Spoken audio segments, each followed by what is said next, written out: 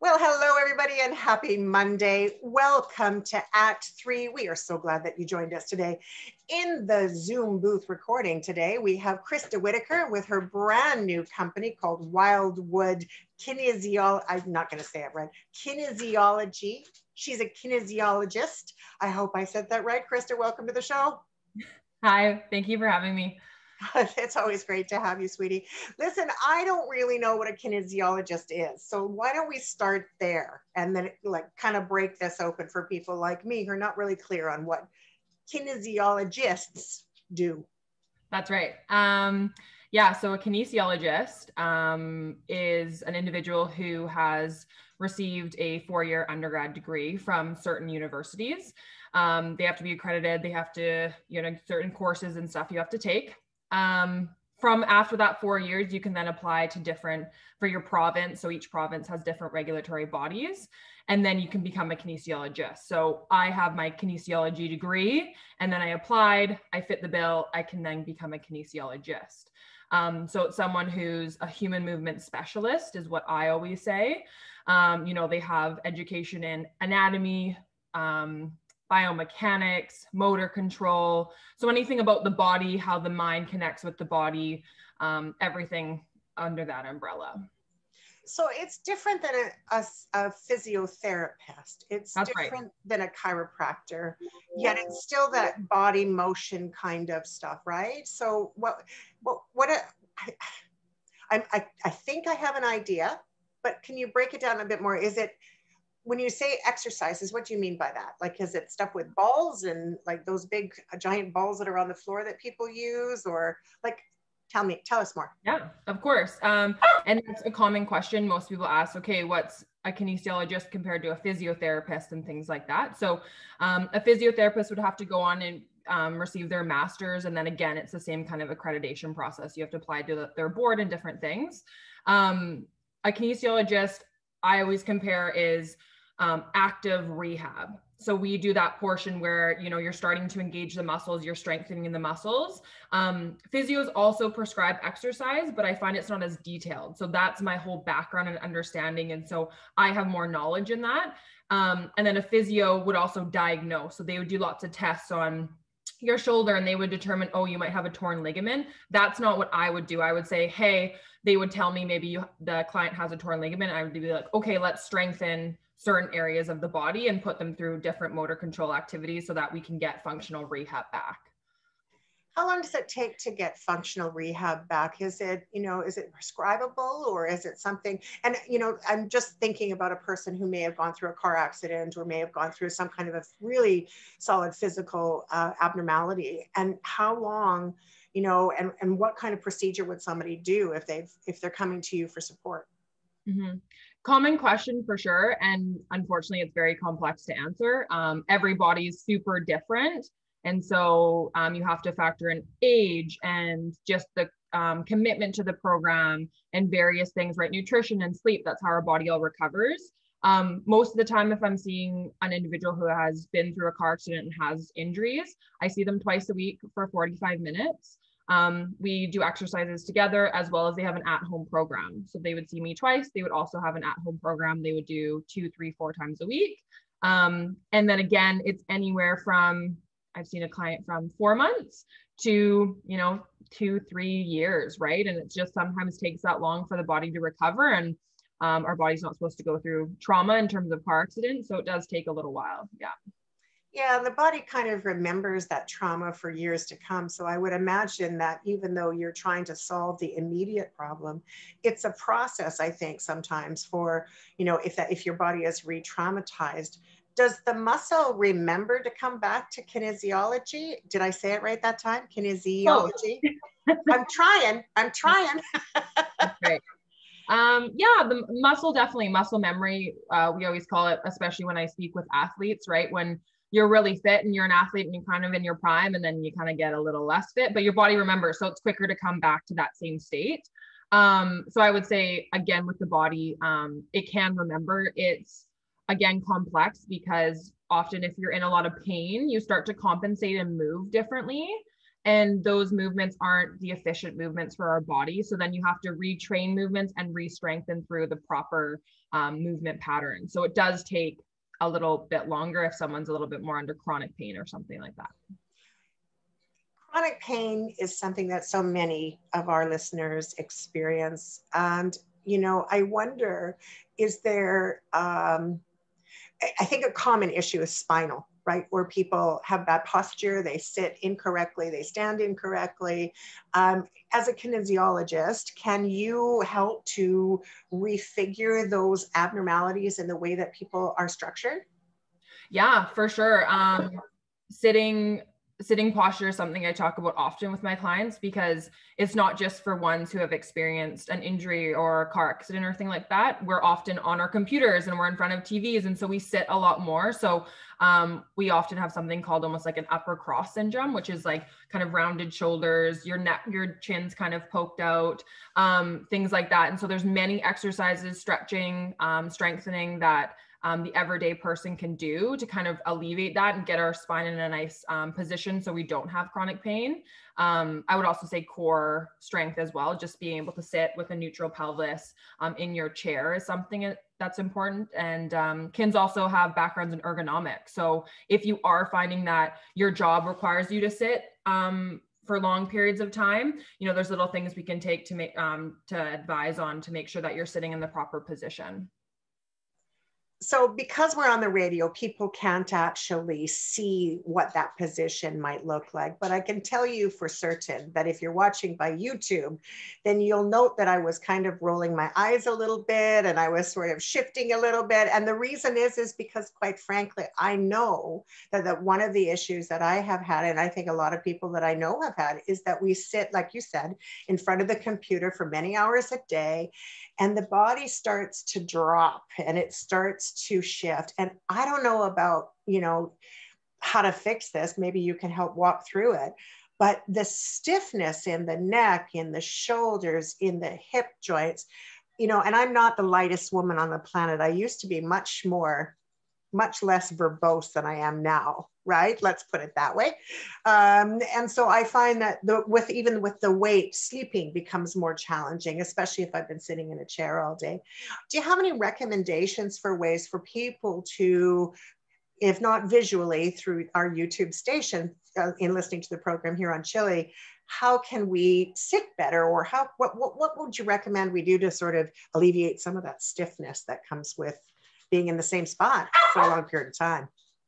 Definitely. And it's hard to explain. I mean, there's many exercises that we could do together, and I'm very, or I don't know the right word, but I want to definitely see you and coach you through those exercises so they're done properly. But if kind of advice right here, I would say definitely try and get up and move every so often. So don't sit for 2-3 hours, try and only sit for, 30 minutes, get up and move. Any sort of basic stretching to do in between. That's also good for our brain health, right? Too. Like that's going to engage the brain better as well to get more work and stuff. I would also say, like, kind of my thing is we're sitting up tall, shoulders are back, core is still engaged though. So we don't just want to stick our chest out. And then we also want our feet to be sitting on something if our hips can't be at 90 degrees. So we want kind of a 90-degree angle along there too. And then our feet may be sitting on something if we can't. And then arms are just below chest level. So that's kind of our ideal situation. And then computer at eye height, right? We don't want to be chin tucked or poked out or anything like that. And that's going to give us kind of the best positioning for sitting. For that very reason, I went out and I bought a new chair, because the chair that I was sitting on was really difficult. I felt myself really hovering over and slouching. The lower part of my back was really bent over and very, very uncomfortable, because, at the best, Monday through Friday, and probably a good part of the weekend as well, I'm sitting in front of this computer doing something, right? Whether it's the radio show, whether it's, stuff for the television program, whatever it is, in my everyday business of living, there's a lot of time sitting on my babushka, which can be really hard. A lot of people have found the Fitbits and these exercise models that they wear on their wrist to be helpful. What's your take on that kind of stuff? Do you find it to be beneficial in any way, or does it have its own set of problems? Yeah, I mean, I think they're a great guide to kind of say, you know, how much we should be moving. Like the average is kind of the 10,000 steps, right? Adults should try and get that many.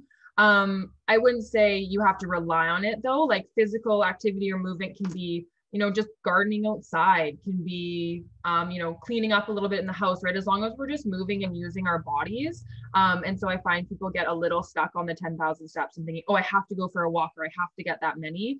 And it's not necessarily true. It's great to have that as a marker, but just moving our bodies and being active is important as well. So this has become a real passion for you. Of course, you studied for it in university. You've also worked in our community for quite some time. You know, what prompted you to decide to go the extra mile and bring this to fruition as a business? Definitely. I would say that it's kind of always been my goal to have kind of my own thing. And kin kind of took off for me. I was really lucky to get into a few different to working with a few different populations that I was able to work on my own full time. And often kins can't usually do that. You have to work in a clinic setting and then build up. And then often you're still kind of part-time. And so you have another part-time job and it's not great, right? So I branched out. I did lots of volunteer work and branched out into the community and got to work with many different populations. And I think it just kind of snowballed from there. I realized that I'm passionate about the business side, but I'm also passionate about the kin side, and I want to bridge that together. And I would also say to kind of advocate for the kin world. They're not that well known. And I think they're a really important part of, you know, rehabilitation and the whole healthcare system, especially since, you know, physios and other professionals are becoming so busy, they don't have time to do the exercise. And how I always word it too is our life is active. So we should be doing active rehab for the last little bit instead of passive rehab. Many people want to go kind of sit and get needles or soft tissue release at physio, but that's not how our life moves like that, right? So active rehab is a natural step. So yeah, I would say just bringing business and kin together and advocating for kins too is kind of my passion right now. I love how you call it kin. Kin is an old word that is family. It means family. And so I guess, you know, you're creating a family within the body system in this particular work, right? And I can sort of visualize it as being that safety zone where once that muscle is built and once you become habitual in the exercises, they can really serve you for a long time. How much of it do you find to be effective on a daily basis? Is it something that people have to commit to at 15 minutes a day, 20 minutes, an hour, 3 hours a day? Like, what does it look like to get the most optimum benefit from an injury in the way of healing? Because I'm also to the understanding that if you work that injury too hard, you could put yourself back in injury, right? So definitely. And it kind of depends. Like I said, I do work with a few different populations. So, you know, for the pediatric population where I do a lot of fine and gross motor skills, when you're building strength, you know, we have to include the parents too, because one session a week or 2 sessions a week for 15, 20 minutes isn't enough. And so, you know, if you're trying to improve, you know, let's say upper body strength or postural control, the kids need to be doing probably 3 hours in total a week. So that's a big increase from what I can just do with them. You know, if we're talking about ICBC clients or orthopedic clients, I would say it's a little bit of give and take, right? We, you know, prescribe something, you know, 2-3 times a week. And then when they come back to see us, we chat about it and see, okay, did that cause pain? How was that for you? You know, I always say we also don't want to be sore past 24 to 48 hours. So if someone's, you know, really sore 3 days later, that's too much for the body. And that's an indicator that we need to let off a little bit. But yeah, it's really just kind of a give and take. We figure it out as we go, kind of process. I'm really glad that you said that, because some people in my generation have the no pain, no gain philosophy, right? And that's really can be very destructive, right? Mm-hmm. Yeah. It definitely can. It definitely can. And I always think if a client has experienced pain, we're not doing the movement correctly, or I need to come up with a better exercise where we can gain strength and motor control and functional ability without pain. We often our human body is kind of a pattern, right? So if we're just reinforcing the pain, that's what we're going to keep feeling. That being said, sometimes there's a little bit of discomfort and that's okay, but it's not extreme pain, 10 out of 10 scale sort of thing. Yeah, I think that there's something to be said for that pain, just if nothing more than just that range of motion of knowing how far that limit can go. Because really at the end, if you've got that limit, then you get to push it a little bit further to really stretch it. And I suspect that particularly for muscles, they need that kind of gentle push, right? That's right. Yeah, it's just gentle, and we're trying to increase, the whatever goal we're going over, increase it over time. It's not going to happen in one session. It's not going to happen in two. And so we're just constantly connecting mind, body control and things like that. And it's slow and it's a process for sure. How much does circulation have to do with the pain factor that people have? It definitely comes into play. I don't know tons about exact circulation and blood supply and things like that. Of course, the better blood supply we have, the more we're going to recover and things like that. I would say chronic pain is more to our kind of nervous system or things like that. And chronic pain is really related to how the brain's interpreting things like that. So. Mm-hmm. So in your own experience, have you ever been in an experience yourself where you've had to go through some significant physical pain and that kind of helped you understand what it was you were doing from a study module? Definitely. Yeah. I have two situations. When I was a younger athlete, I tore my ACL and MCL. So I had to get surgery and things like that. And so that's actually why I jumped into like a kin world or a kin degree, essentially was that accident or injury. And then the physio and working together, I really enjoyed it.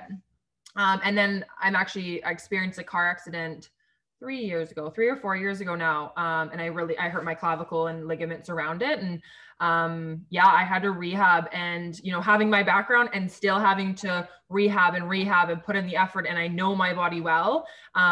Definitely appreciation for clients who, don't have the understanding or the background, and they're trying to get back to, a pain-free state. It takes a while, and it's a lot of patience for sure. No doubt.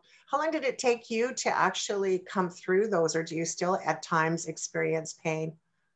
Yeah, unfortunately, I still experience some pain and discomfort. And it's just knowing my body and, going back and continuing with some exercises if I need to. And even when I'm at the gym, I'm still not back at the weight I was, but making sure that the mechanics are correct so that I'm not stressing certain areas too much. It takes a while, and I'm definitely still recovering a bit. One of the things I've always valued about you is your athletic background and the things that you did in your life prior to coming to community in the way that you have over the last few years. Can you tell us a little bit about your experience as an athlete? Yeah, for sure. It definitely plays into why I'm in this line of work too. I was fortunate when I was younger. I was picked for the provincial soccer team. And so played that all summer. We went to Germany, which was a really neat experience. And then the next year, actually, I loved volleyball. So I kind of changed directions and I played provincial volleyball, which was also a really cool experience. Went to Alberta and played different provinces. Realized soccer was the main sport for me. And so I received a scholarship to attend UBC. Played for the 5 years there. And actually in my final year, I was a co-captain. There was me and two other girls. We were co-captains and we won nationals. So on home turf. So, we had big audience and we won. And, you always remember those vivid memories. And I don't have a very good memory. So, and I remember kind of the exact game and a lot of the points from it. And my athletic career was a really neat experience because not many can actually say those things either. A lot of times you go to university and you have 5 long years and, you don't get that peak ending. And I definitely received that peak ending. Wow. I think it's incredible that you were able to be part of 2 provincial athletic teams. And certainly soccer is, one of the most loved sports in our country. I mean, everybody likes soccer, right? And especially in Vancouver, right? Not even near UBC, but in downtown off Commercial Street in Vancouver, you know, people line up in the coffee district on Commercial Avenue, and they just watch soccer like it's going out of style. And I know it's not the same, but it is the same, because that's it's the premise that leads you there. If you have just tuned in, you have tuned into Act 3 on CHLY 101.7 FM in beautiful downtown Nanaimo. We're really, really thrilled that you joined us today. As you know, we are recording via Zoom. So if there are some background noises, chimes a chiming, dogs a barking, rings a ringing, and bells are going off, don't even think about it. It's part of the fabulous experience of being part of the Zoom experience. So thank you again for joining us. In the Zoom booth, I have Krista Whittaker. Her brand new company is called Wildewood Kinesiology. Is that how you call, what do you call your company? What's the name of it, darling? Wildewood Health. There you go, Wildewood Health, there you go. And so she has been talking to us today about the importance of taking care of our bodies and doing it through kin. So I'm curious now, I mean, COVID-19 has really hit people hard. I've got a couple of things that are related to COVID. Let's start with the first. For those athletes, those exercise people that love going to the gym and are unable to, or if they've been going at very limited openings and closings, of course, throughout the province are changing all the time. Can you give people, you know, an indication on how to deal with that frustration of not being able to work out in the way that they used to? Definitely. Common question too among me and my friends as well. I mean, knowing my athletic background, we're all very active people. I would say, you know, be patient and compassionate with yourself as well. We're all dealing with a pandemic, but I would also say, you know, maybe change it up a little bit. I used to be very regimented. I was going to the gym and that is what it is. But now, you know, I go for a walk instead, or, you know, I walk up hills a few times or go for runs. And we're fortunate that weather's changing right now too. So you can get outside a lot more and you can maybe experience a new activity you didn't think you were going to do before. My partner and I, we bought mountain bikes about 4 months ago. And so we started mountain biking and different things that I probably wouldn't have tried because I would have been stuck in my gym routine. So appreciating that there's some difference right now. And like I said, being compassionate and accepting and things like that. Yeah, I love the idea of trying new things. Mountain biking has never been one of the ones that I want to do. I don't know, and biking as a whole, don't get me wrong. I used to live in Vancouver, so I used to go to Stanley Park and bike around Stanley Park all the time. But, you know, as I've gotten older, bicycling is not it. However, what I love about mountain biking is the tires are so wide. So you must have just such a rush going through do you go through the woods when you do it, or are you street, or what do you do? Yeah, no, definitely trails up through Westwood or Dumont, things like that. I haven't got into road biking yet. Actually, they're completely different bikes. Like road bikes are like little thin wheels and you can kind of go really fast, where mountain bikes are kind of thicker tread and you can climb up steeper terrain and things like that. Yeah, but it's a really good idea. Like you said, the weather is getting better, especially as we move into spring. The cherry blossoms are out, you know, the daffodils are coming up. But overall, there's a different freshness in the air, which brings me to the next question. When it comes to COVID-19 and our bodies breaking down, have you experienced clients that have gone through some form of depression in their body, not only in their physiological self, but in their physical self? And what can do to help alleviate some of those pressures? Yeah, I would definitely say that, you know, people's mental health is definitely changing a little bit. And of course, that affects our commitment to exercise programs, affects, you know, the mind-body connection and how our body's reacting to it.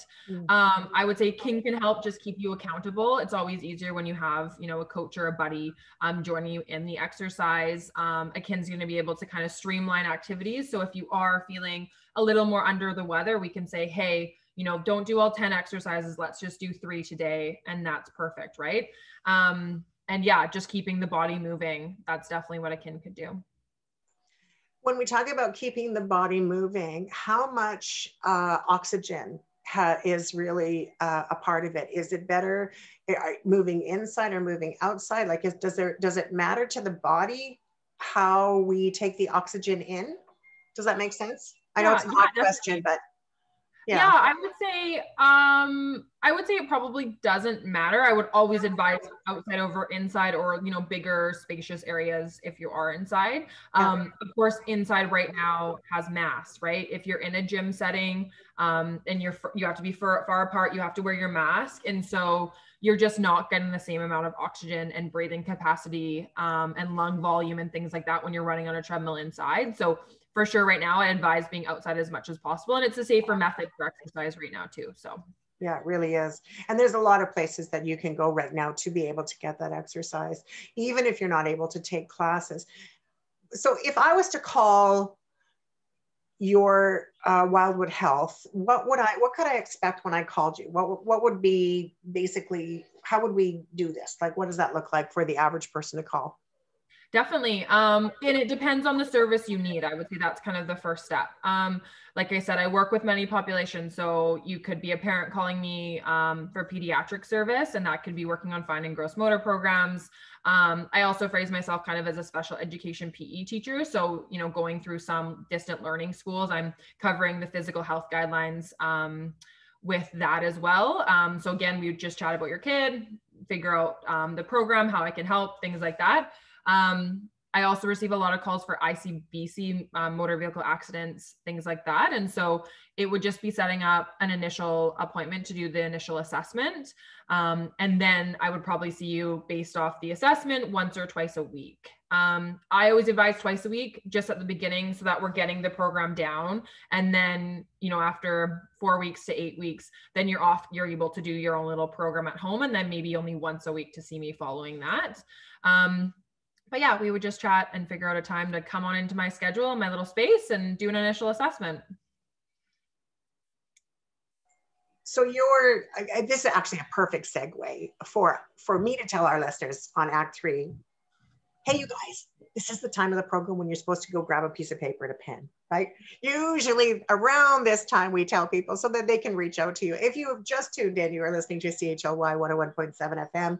I am Kathy Holmes. I am your host for Act 3. Really, really glad that you joined us.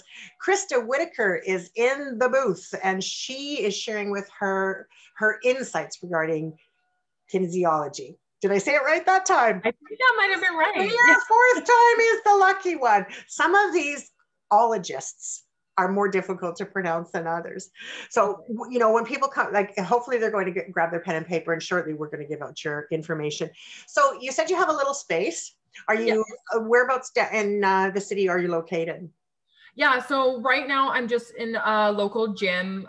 So with COVID, you're allowed inside exercise for adults as long as they're not classes or group things. So I'm in a gym space, but I'm actually converting to my own space in the coming months, which is really exciting. So again, has a little gym area, has a few clinics, or has a few treatment spaces. And that's going to be kind of central Nanaimo. So.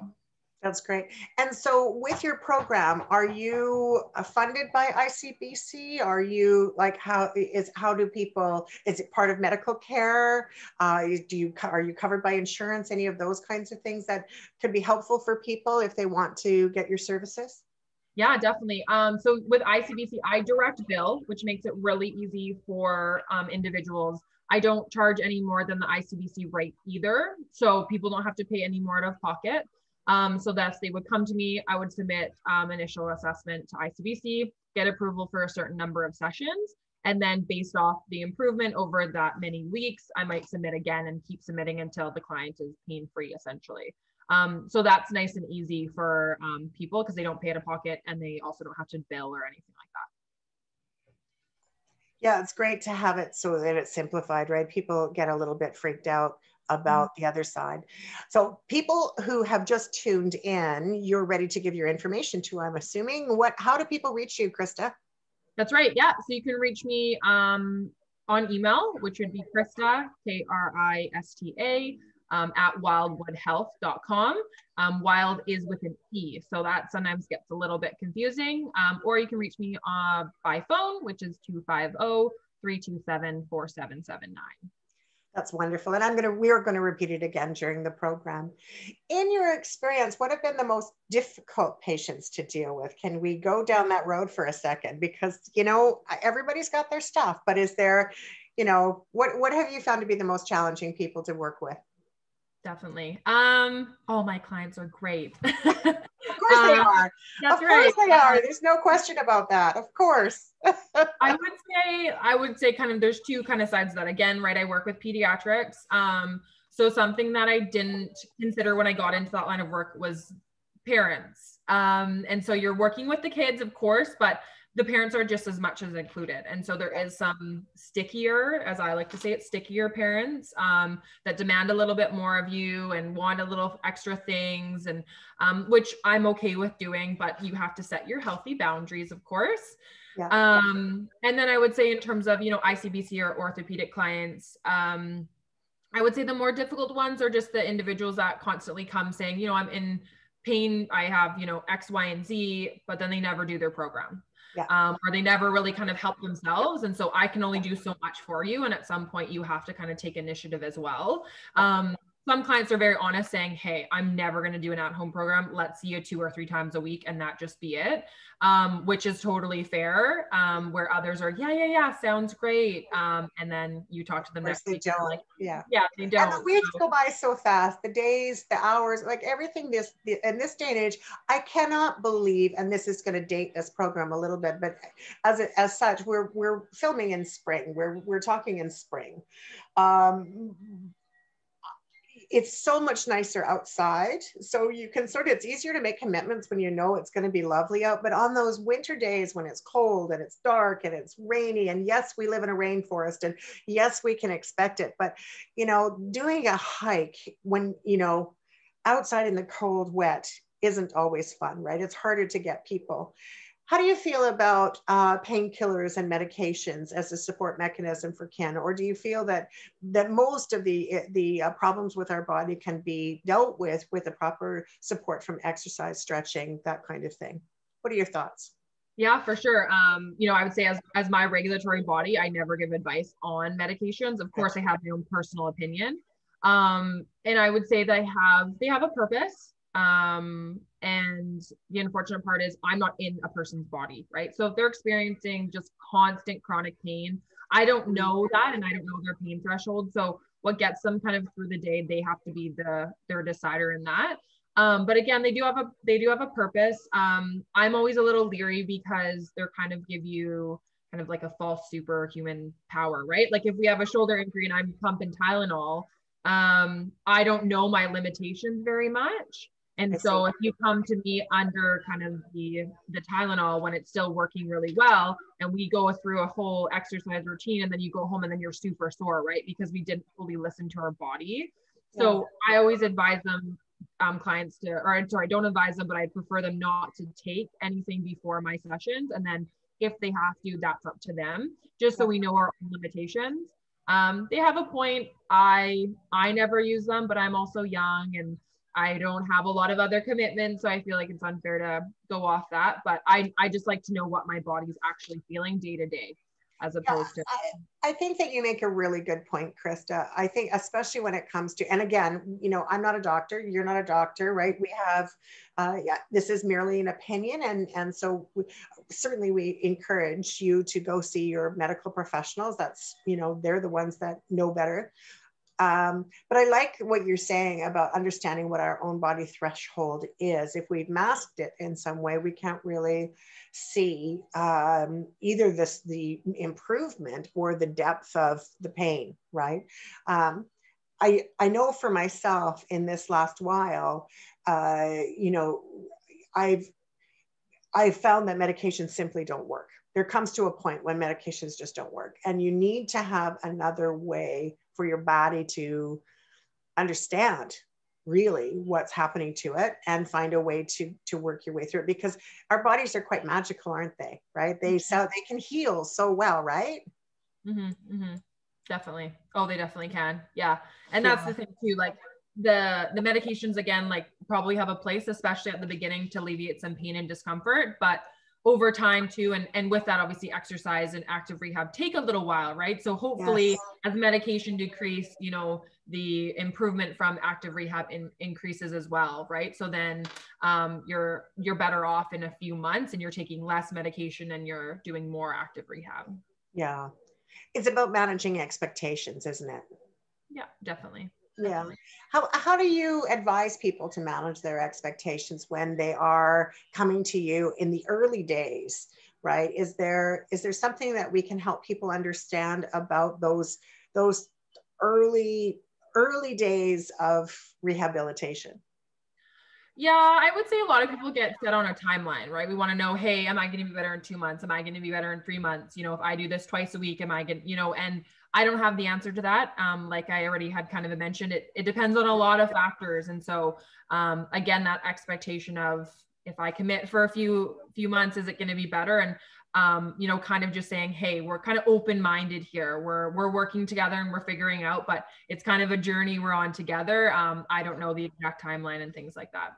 Yeah, and journeys do take a while. And sometimes you run into obstacles, right? That's the problem, right, with the business of living is, 3 steps forward, sometimes 2 steps back, but always keep pushing forward because when you do, great results will come. What do you love about the work that you do? I would say there's many things. The first thing is just working with many different people, right? I see, 5, 6, 7 people a day right now, and it's exciting. Sometimes that's the best, but the worst part. But just having conversations. Once you're establish a relationship, you have a good conversation, you get to know people a little bit better. That's always exciting. I get to know about their lives and things like that. I would say I love active rehab. I love correcting, postural difficulties or movement imbalances or dysfunction, anything like that. I love figuring out how I can help people so that they're more pain-free or less pain, or they're in less pain essentially. Yeah. I love that as well. I would say with my kids, working with kids is so great. They kind of take you into a new environment, right? I often think that adults, their minds are racing, right? We have so many things on the go, and with kids, it's just simple. We have this activity we're doing together. And so working with kids has been awesome, a great balance for what I'm doing right now as well. Yeah, it's nice to have all ages in the mix. Do you find that children are easier to deal with than older people, or do you think they're both different but the same in different ways? Yeah, I would say kind of different, but the same in certain ways. Kids are, you need to bring the energy, right? And so if I'm having, a day that I'm a little bit off, getting kind of psyched up to Yeah. come work with the kids is something you have to work on, as well as, you have behavioral difficulties too, right? So sometimes you're trying to be in line with how the parents would parent as well, because they're not my kids, right? That's right. But at the same time, kids are very, I don't know, vibrant and honest, and they tell you how it is, right? Where with adults, we're a little bit more in line with being mischievous and we sometimes don't do our exercise programs and things like that, where you have that expectations of an adult, but with a kid you don't really have those expectations, right? So Yeah, it's true. The children they have almost no filter. that's right, they have no filter. Yeah, I had a kiddo once tell me that they preferred me wearing a mask. So I was like, okay. It's not adorable, Yeah. especially now for kids to say that they prefer the mask. How do you find working with the mask, just as a general perspective? How do you find when you're trying to work with an individual? Do you find the mask to be an impediment, or is it just really quite easy for you? I would say with, the adult or orthopedic population, definitely is fine. Although you're there to build a relationship, you're not there to fully connect. So you can still lead them through exercise and different things. I would say the mask has hid some facial expressions that I sometimes try and read into. So, if a client is, in pain, you can usually tell by the face if they're in pain, where the mask might hide that a little bit. So I have to pay kind of better attention to that. With kids, it's definitely more difficult because you're trying to really connect with kids and you have to be very expressive and exuberant and things like that. And so it's been hard to connect with new kids that don't know me without a mask. So often if we're outside and it's a safe way, I'll take quite a few steps back and say, this is what my expression would look like. And then they will put it back up, sanitize, just because you want that connection, right? And I want them to know that I'm just joking or I'm having fun with them or something like that. Yeah. Completely understand what you're saying there. It's the facial cues are so important for really establishing that connection. It's more than just the eyes, although the eyes are very helpful.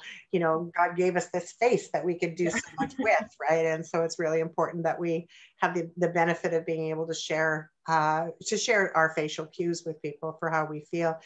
We're just about finished the program. We've got a few more minutes left, and you know, obviously because we do, I've got some more questions, but this is another good time for you to shout out your information. So how do people reach you again, Krista? Yeah, for sure.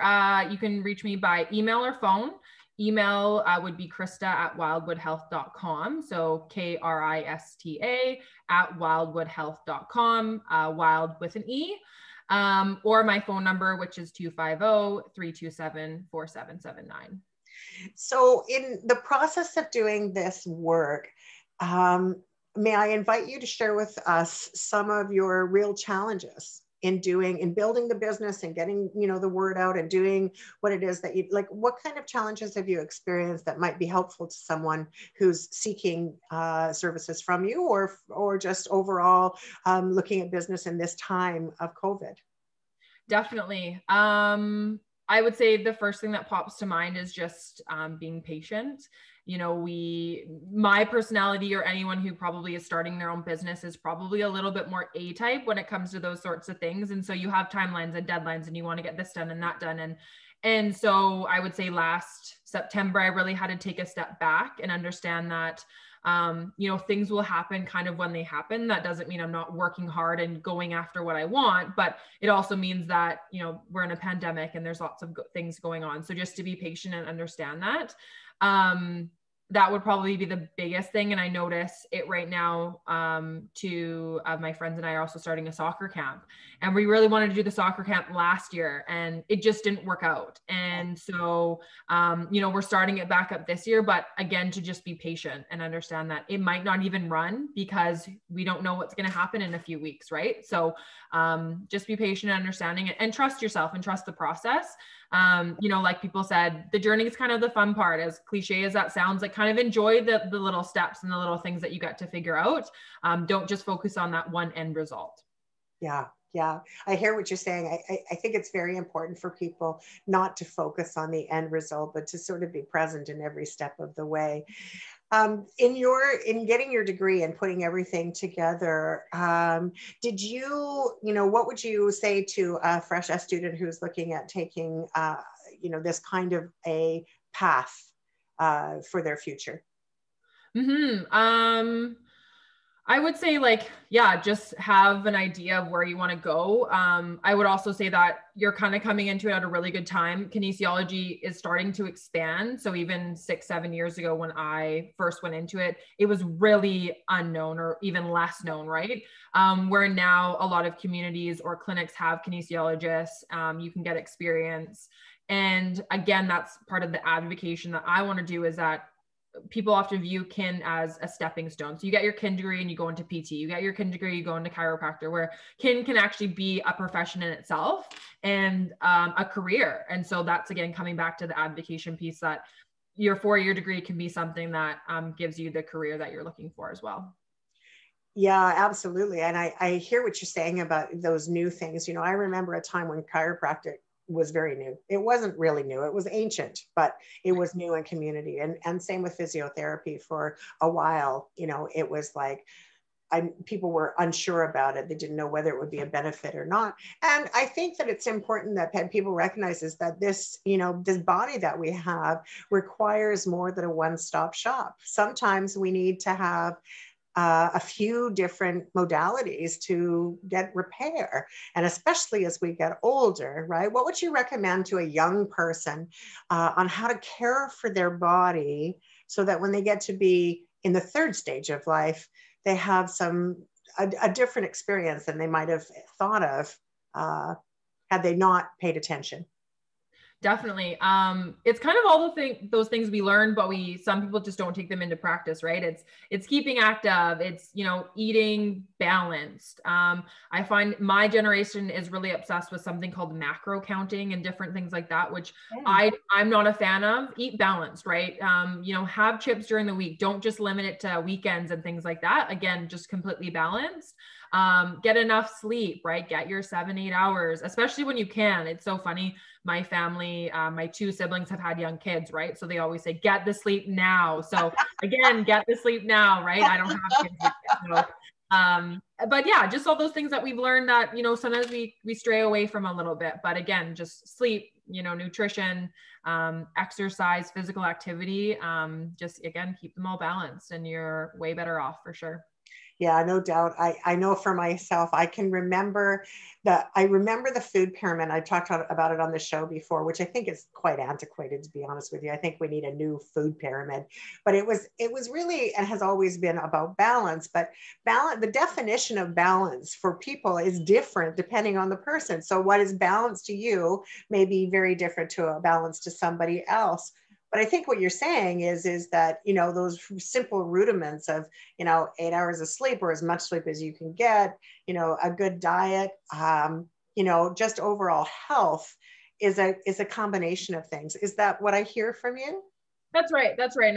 And I believe, at least, that people generally know, fast food every day is not a great choice and things like that. And of course, you're speaking to, it can get quite deep, socioeconomic status and things like that, and what people are able to afford. Vegetables aren't the cheapest option anymore. Yeah. That being said, right, like you said, balance is a little bit different for each person, but I always try to kind of, just the 80-20 rule, right, for nutrition, right? You're eating 80% healthy, 20% fast food or whatever kind of fills your shoes. Exercise, trying to get about 150 minutes a week, right? That's the Canadian general guideline. That can be, walking, biking, running, or, and then it wants 2 to 3 strength trainings a week too. Again, that can be just loading a wheelbarrow up and taking it to the backyard to do some landscaping, right? It doesn't have to be complicated. Things just to stress our bodies. So we're, strengthening bones and building muscles and keeping active. Sorry, I thought I heard you say 150 minutes a week. Is that correct? Is that what you said? Yeah, that's the general guideline that I'm pretty sure it's Canada gives out, is kind of moderate activity of 150 minutes a week. So, I mean, if you break it down, you're doing, 30 minutes Monday to Friday, right? So that's really not that hard to do, is it? No, I don't think so, especially with what nicer weather out, right? Just get out for a little walk after dinner or something like that. And yeah. Well, especially if you have a pet, if you have dogs or, something that can be walked. I think the science has shown that actually, if you have a dog, you are that much more likely to be a bit healthier because you are taking the dog out for that mandatory, 150 minutes at least per month. I'd like to think so. I mean, yeah. My Jack Russells, I have 2, as our listeners well know, because they've heard them both barking often in the program. Been lucky today, actually. They're sleeping quite nicely, so I can't complain in the moment. But they keep people active for sure. How do you feel about there are so many stories now about water, right? And I know that this is, maybe it's part of kin, maybe it's not. But some people drink way too much water and they feel unwell, and then others don't drink anywhere near enough. Doctors say 8 glasses a day. When you're working with people, what do you recommend for those kinds of things? Definitely. I always go, might be personal, but I always go off urine color. So each body is different. Yeah.